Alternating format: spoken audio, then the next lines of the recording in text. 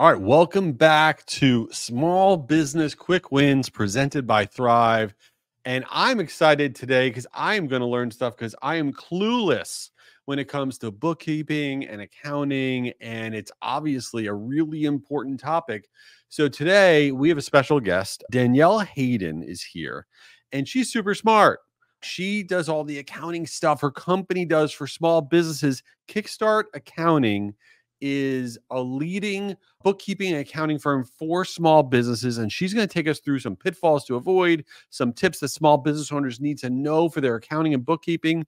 So Danielle, welcome to Small Business Quick Wins. Super excited to be here. Amazing. So before we get into some of the pitfalls and tips and all this stuff, who is Danielle? Why are you able to get through financial accounting, which I struggled with so badly in college? I thought I was going to fail out of school. How did you arrive where you are now? Some people get it and some people don't. It's just like accounting lever. You either have it or you don't. I do not, for the record. So as business owners, you don't have to know how to do the bookkeeping. You don't need to know how to do the accounting, but you need to know how to understand the numbers. So we'll talk about that. But I started Kickstart Accounting 9 years ago. I was a CPA, CFO, and I said, I'm going to take everything that I've learned working with the board of directors, management team, the CEOs of these big companies, and we're going to take these strategies to small business, use bookkeeping as a vehicle to help small business owners make better business decisions. I want every single entrepreneur to grow a healthy, sustainable, profitable business. They're saying that not all heroes wear capes. And I think that you're one of those people, because a lot of times when people learn how to do accounting and they have access to these big companies and boards and all this stuff, they want to work for even bigger companies and bigger companies. But you went reverse and you said, no, I want to help out small business owners, which is who we care about on this show. So you are awesome. Excellent. So let's dig into, okay, I'm a small business owner. I own an HVAC company. I barely know how to use Excel. I hope I'm paying my taxes, or I don't know. Tell me, what are things when you encounter small business owners that like something they're just doing horribly wrong or they need to focus on? Where do we begin? So the first things first is separate your business and personal. That is the number one issue I see small business owners making, is not having separate accounts for your business checking account, credit cards, and your personal checking account and credit cards. We need to have that 100% separate. From a legal perspective, it's called piercing the corporate veil. From an accounting perspective, we need to have clear, clean bookkeeping. So if you're ever audited, it's super clear. And you as the business owner need to get help in your business. I never want a business owner ever to do their own bookkeeping. Your job as a business owner is to understand the numbers and to use it to make business decisions. So your job is to keep the transactions super clean so your bookkeeper can come in and create the financial statements that then your tax accountant will use to file your taxes and that you will use to come in and lead your organization. So obviously someone could hire somebody like you, which is great. Okay. But a lot of small business owners, maybe they want to bring on a bookkeeper in their company. If you're trying to hire somebody, you're trying to figure out, do I have the right person on my team? What makes somebody a good bookkeeper versus somebody that's like, this person's clueless? That they actually know what they're doing, right? The bookkeeping industry, especially, right? It's not like the tax industry. In taxes, you have to have your CPA or your EA. So you have a qualification. And even with that qualification, all tax accounts aren't created equal.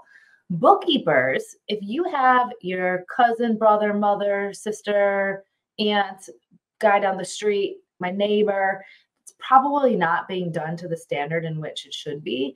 Also, if you're not getting regular financial statements. So when we work with our clients, not only do we do the bookkeeping according to our proprietary framework, like we have an entire strategic framework that we use with our clients. So the way we set up QuickBooks, the way we do the bookkeeping, at the end of each month, we send the financial statements with an easy to read PDF that we call the snapshot.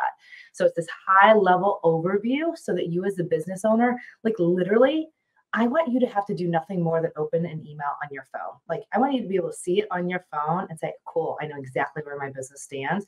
It doesn't take any more time for my bookkeeping and accounting than that. Like, now I just have to think about what business decisions I want to make. So is your bookkeeper sending you regular reports? And what checks and balances do you have in place to make sure that they're doing it right? Is your bookkeeper also the person that is running your payroll, overseeing the benefits in your company? Is the bookkeeper doing that as well?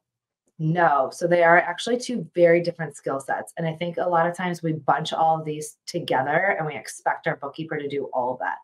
We do help our clients with setting up payroll. We can answer some payroll questions, but your bookkeeper is not your benefits administrator. Your bookkeeper is not your assistant. Your bookkeeper is not your payroll administrator. When we expect one person to be our admin of everything, we're asking them to be outside of their wheelhouse. So when we work with our clients, we only do bookkeeping and then payroll, because we're not actually certified to be your HR broker. You need a benefits broker who's going to help you with your benefits. We see that a lot with tax accountants too, these poor tax accountants, because they're small businesses first hire. Like, most often, the first person you need is a tax accountant, because we all have to pay taxes and die, two things that are guaranteed in life. Right. And so then we go to our poor tax accountant and we're asking them every question. So they turn into HR, payroll, our therapist, our business coach. And guess what their qualification is? To file the darn tax return. So we want to really respect our bookkeeper's qualifications.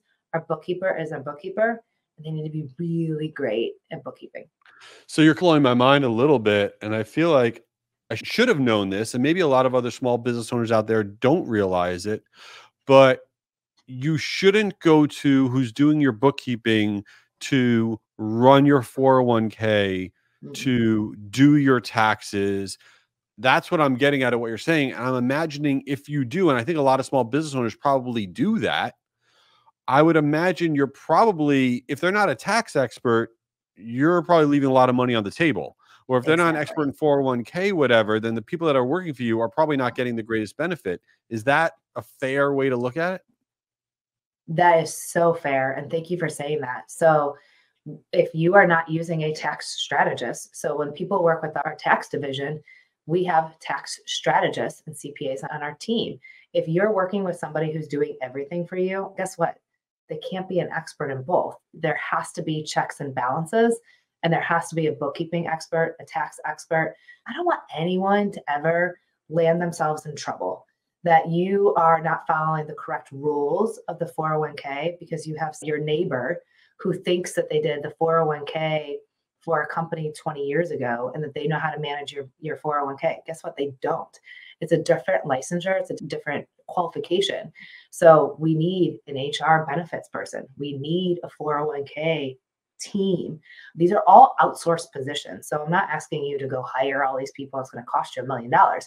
These are all outsourced positions that we can find very qualified people to help us in those very specific areas. And then you might have an office manager or an assistant who's bringing everything together and managing it for you, but your bookkeeper is not your assistant. So they should not be the ones managing that for you. So one last thing about the function of the bookkeeper. Does the bookkeeper do collections? They can do collections. We often say that we are happy to be the bad guy for our clients. You can have your bookkeeper doing invoicing and collections. Absolutely. That's okay. That's fine. Yes. Just no taxes. There's no no benefit. taxes. They're qualified to do that. So Okay. anything that's in that bookkeeping realm. So we want the bookkeeper managing QuickBooks. We want them paying. They could pay bills on your behalf. They could be collecting for you. They could be invoicing your clients, because that's all within a bookkeeping traditional function within QuickBooks. Your bookkeeper's job is to manage your accounting system and then deliver high-level financial statements to you, the business owner. I got it. Okay, cool. So now I'm curious. Somebody comes to you, small business owner, and they say to you, I am a disaster. I don't even know. I got a shoebox of stuff I'm doing. I don't know what I'm doing. And they go, take a look at what I'm doing and tell me what you would do. I'm imagining you get a lot of people that are disasters that come to you. So what is the most common disaster that you see? You're like, we have to, other than separating out personal from business, from a business standpoint, what is the thing that people are doing wrong with the most that you have to correct out of the gate? That's the story that we're telling ourselves. So a lot of people will say, I need to get organized before I can work with you. I need to get organized before I can take the next step. I always tell people, don't wait to get organized. Let us help you get organized and set together the right systems, because you're always going to be organized. You're always going to be unorganized because that's not in your personality to be able to think in that way.